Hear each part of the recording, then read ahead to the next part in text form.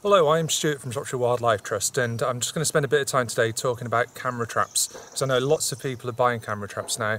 There's a whole range of them out on the market, and because of that I think it's quite useful for me just to give a bit of an example of how I've been using camera traps to record the things like pine martens, badgers, stoats, weasels and deer.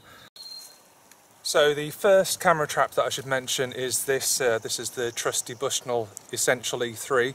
These are available for about £150 and they're pretty useful bits of kit. I've had quite a lot of success with these so far. One of the other camera traps that I'm really keen to promote at the moment is the Browning Recon Force Advantage, and these things are really useful bits of kit. They've got really good infrared level control, so we don't end up with really overexposed bits of camera trap footage.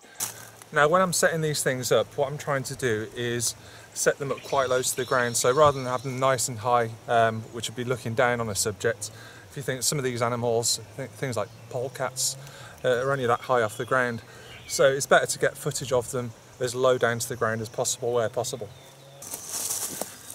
Now the next step, once you've got the camera trap set up, looking at a suitable clear spot. You can see there's no vegetation that's high that's going to wave around in the wind and possibly trigger off the camera traps very often and fill up the SD card. So what we want to do is make sure we've got a nice clear area like we've got here.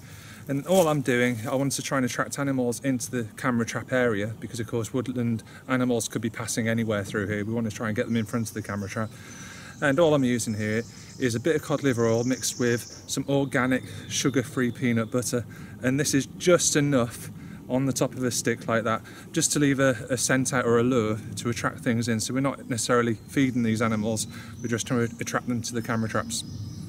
As you may have gathered, playing with camera traps can be much more fun than people anticipate, and of course there's nothing more satisfying than actually having a look back through some of the clips to see what you may have got.